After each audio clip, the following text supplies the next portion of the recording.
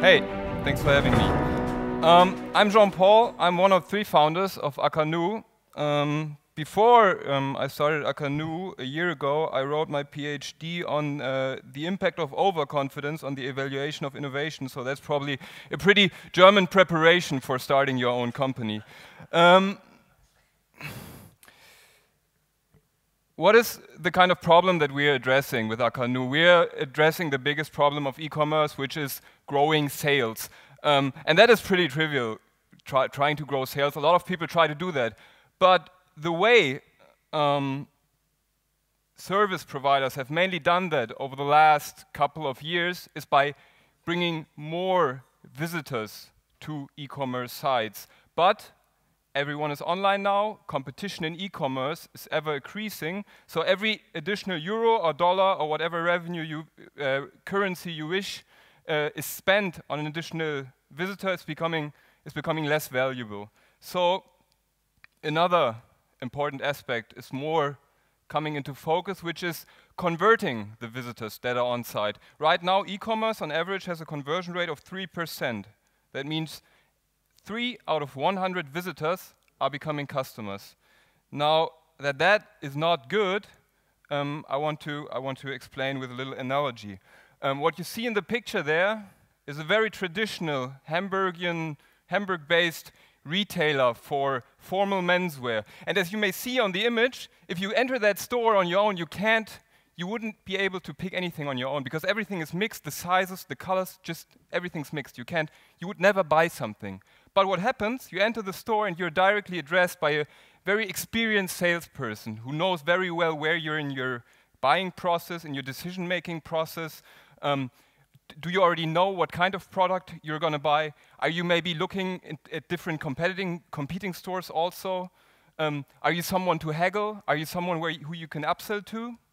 And they see that, and they respond to that.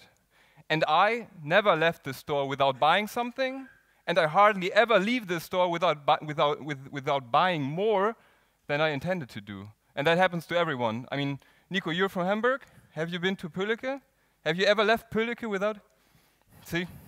And taking this 100% or even higher conversion rates in revenue terms into the online world is what we do with Akanoo. We connect visitors of online shops with tailor-made incentives. What can incentives be? Of course, they can be rebates, they can be coupons, but they can also be highlighting the qualitative benefits of a certain store for visitors who may be looking also at competitors, or giving a size assistant to people who are likely to purchase a couple of products and then send half of them back, which is also a very, very big problem for e-commerce, as most of you will know. And that is what we do. We show the right incentive at the right person, depending on the behavior and the characteristics of the visitor, and increase revenues. And that is a very abstract picture of what we do. I think the best way to demonstrate that what we do makes sense is to cite a customer. This is the CEO of Otto Netherlands. It's not Otto Germany yet, but it's also a high 8-digit figure online revenue. And he says Akanoo has built a technology that significantly increases sales and profits for us, for our online shop. And that is not only what he says, but that is also what other clients already say. And for those of you who are not aware, there are some companies there, for example, Collins.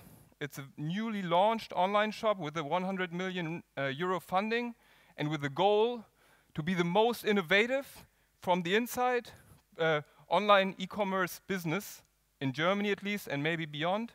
And they already acquired us, or not acquired us, but buy, license, pay for our technology to use it, although they wanted to develop it inside. So it's a kind of a nice proof of concept for us, besides the other clients that are there. Now, what makes us unique and what lets us be here at the Data Days? Basically, our process works in 3 steps. First, we define the incentives, the kind of messages that we need. Then we do a process, and if there are experts here, maybe that's a little bit more interesting for you. We can discuss the details afterwards. We do a sequential pattern mining. That means we identify unique patterns of behavior that happen in relevant amounts on the shops. Then we use another method, which are called multi-armed bandit systems, which match the incentives with the patterns of behavior. Now, what the beauty is, that patterns are reoccurring between shops. And once we have matched working incentives with patterns, and we have found out they work, we increase the performance with each new visitor and with each new client that we get on site. So this creates a good barrier for us against competition, but also against the re-engineering of our clients.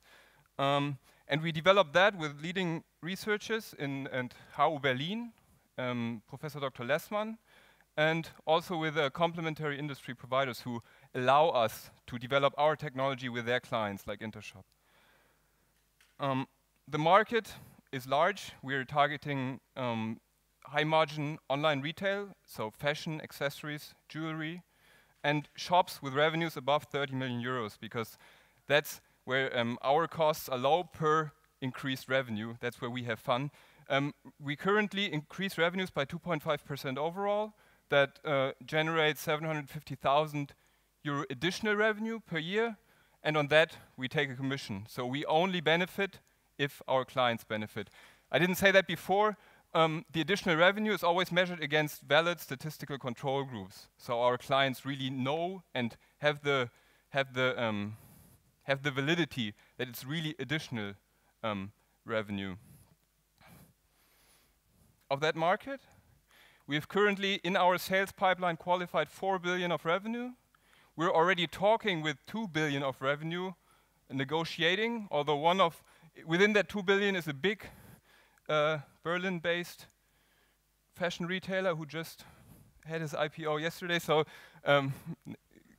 there are big significant parts in that. But again, we've already acquired 700 million of customer revenue. So we are there in the market, and we've started a year ago. So we're gaining traction, and we're acquiring clients from our competitors, from the US competitors who have been in that market for a while, even before us. And we're acquiring them cheaply. So we pay 7,000 euro to acquire a customer, but expecting a customer lifetime of 24 months, which isn't too optimistic, which may be longer, I think. We have a lifetime value, so we earn 120,000 euros per customer. Now, why am I here? Because we want to grow. And right now, every big, large e-commerce retailer has on his map predictive behavior on-site targeting. We need to do that. And now we are just starting to earn the money. And we have a time where we hire a salesperson. That salesperson gets the first client. We implement with the first client. And after then, 6-7 months, the first client starts to pay. And if we want to take that market now, if we want to use the superiority of our technology to conquer the world, we need an investor with experience and with the ability to help us conquer that market. So this is a little outlook for anyone interested to talk to me afterwards. Thank you.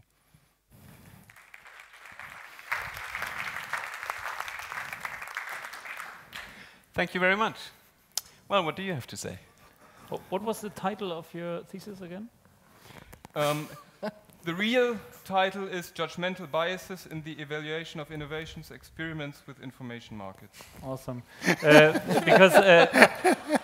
Because what struck me, very good presentation. I like the approach. There's a lot of good thinking and value in that, so to say that first. But the example with the Hamburg shop you gave, and you kind of promised to go from 3% conversion rate to 100%, right? That was kind of the opening story.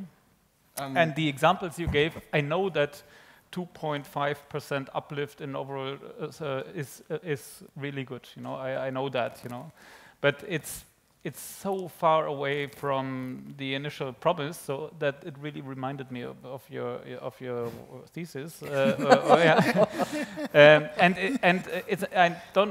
I just want to give it as a joke. There's one thing that strikes me, that something, it's just my feeling, is missing. If you compare what you are doing with this old man in the shop, it's not just that he achieves 100% conversion rate or even more. I can't even give it a name, you know, but my feeling is you should go further in. I mean, there should be 10% uplift. I know that you would love that too, but I think something, in a sense, is missing what would get you closer to the behavior of that old man in the shop. You mean something that we can never accomplish to replicate? I don't know, in but terms of digital at least I would say I like the ambition, you know, exactly the one that you started with, you know, to say this can work. It works in the real world, and you gave a nice example, very good. And I think you should try to keep that ambition, you know, and say, okay, so far with our first prototype, whatever, we achieved 2.5. Of course, we want to achieve 80%, and we're working on that. Or if it's completely not doable and rubbish to say that, I would skip the promise at the beginning because it's, you know, That's a very good feedback. So I didn't mean to give the promise that we will achieve 100% conversion. Of course, that's a vision. Perhaps you should. But yeah, I actually Investors like don't believe me. sorry. Directly to that? Yeah, I mean, I like the Pollicke example because what he didn't say is that stores, I think, two or three floors and about, I don't know, 10 rooms, like small rooms, and it's all packed, like the whole wall up to the ceiling. It's like mostly 3 rows of suits, and there's like no system for you.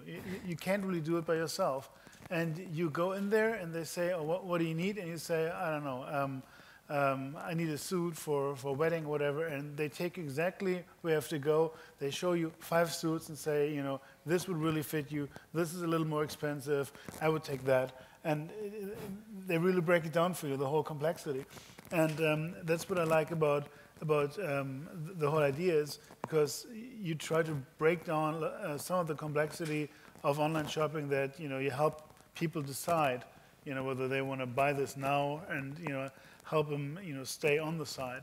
So I think the comparison is not that off. Yeah. Just one thought, Moto, you know, and these curated shopping guys, they are perhaps closer to, besides that they get impressive conversion rates, right? Perhaps that gets closer to what this old man, I'm not meaning you, is doing in the shop. Wonderful green tweed jacket once. Yeah. I don't know the guys you're talking about now, but I will have to admit, or I have to say, I liked your presentation, I liked your approach, I like the idea, I like the business model or the business case behind you showed us. So nearly full stop. Just a question that really got it right, and I'm not just dreaming of it. The technical approach you told, or you explained to us, there's no need for concrete personal data, right?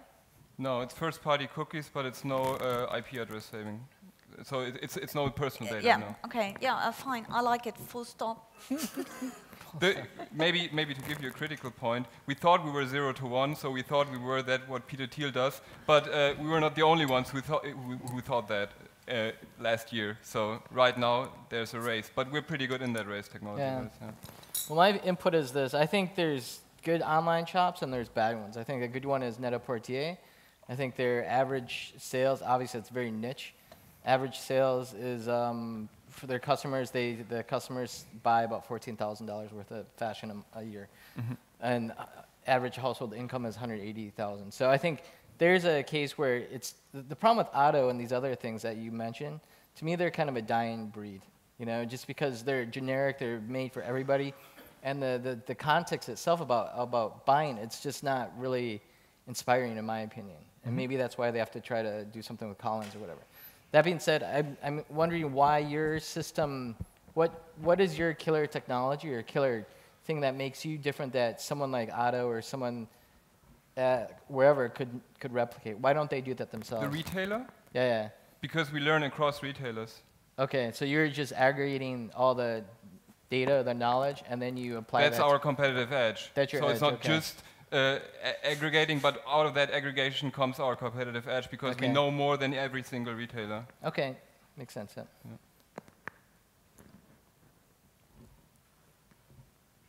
We still have 2 minutes, 3 minutes. Are there any questions from the audience? Nothing more to say from the jury? All right, well then,